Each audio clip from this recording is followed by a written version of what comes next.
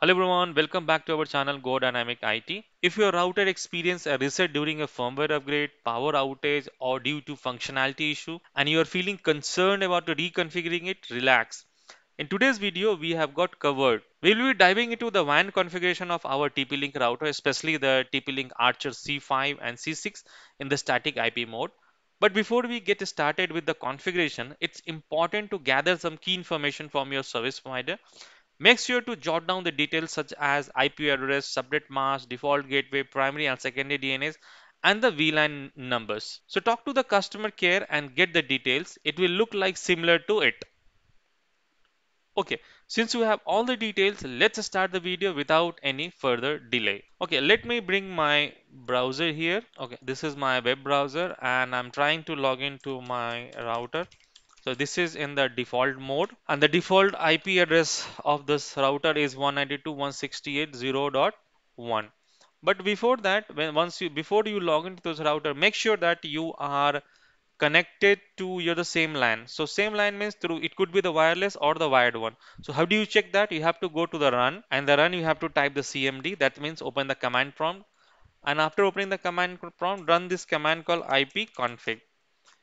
So you can see here as of now I'm connected to router via Wi-Fi and this is my IP address 192.168.0.1 and this is the default gateway. Default gateway is my router. Okay. So now let's log into this router. So this is asking for the new password. We have to always give this a strong password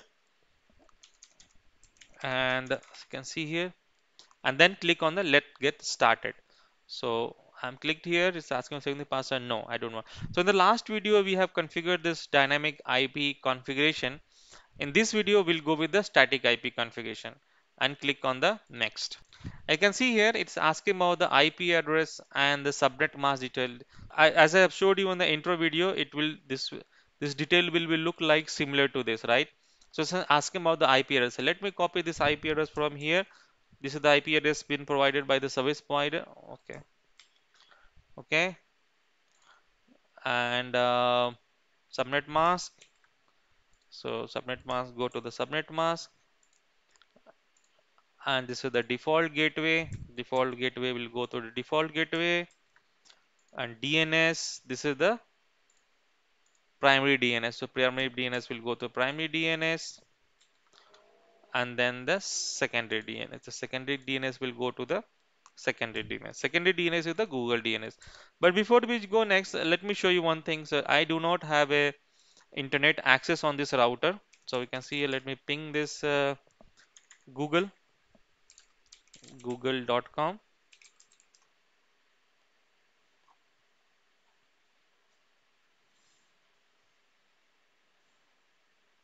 I don't think it's going to work. Let me ping this Google IP address just to show you. Ping 8.8.8.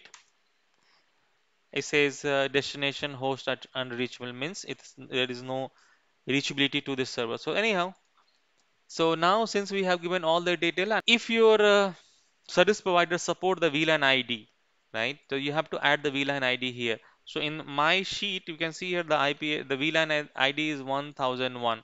Just copy this ID and add it here 1001 and click on the next button.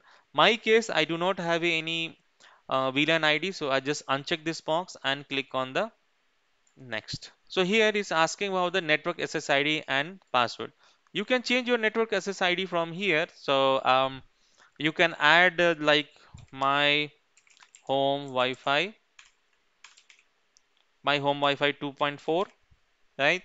And this since this router support a dual band router, this is a dual band router and support a two band. First is 2.4 gigahertz and second one is 5 gigahertz, right? So you can see here this would be my home Wi-Fi 5, right? This would be considered as the 5 gigahertz router. So I'm not going to change any, I'm not going to make any change. I will go with the default one and then click on the next and then save the configuration. To see it's trying to save the configuration, whatever key information we have given it to it, it's trying to save it. Okay, it says that it successfully saved the configuration. Click on the next and then click on the finish.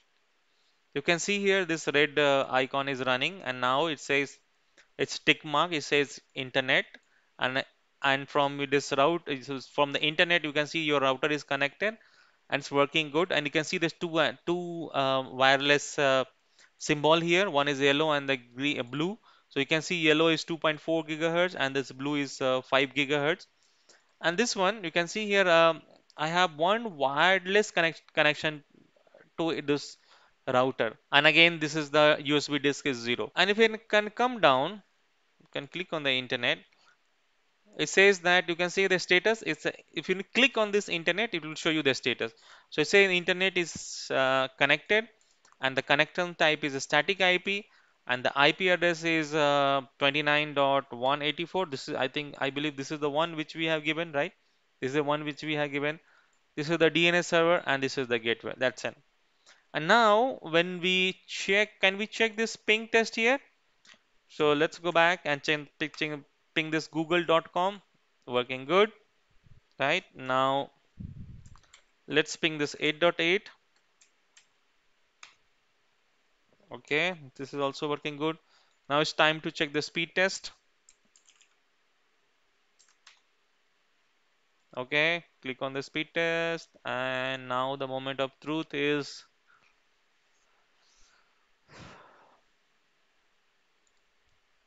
wow. You can see the speed here, internet is speed. So out of 150 Mbps, I'm getting somewhere close to 140 Mbps. So that's good. That's good. Absolutely good. I'm very happy with my internet speed, and of course with the router because this has got the four powerful antennas. I can consider this is to be the good speed for me, and we have successfully configured our router here, right, in the static IP mode. So go ahead and configure your router, and if you have any questions, concern, any query related to this video, please do let me in the comment box. Thank you very much for watching my video.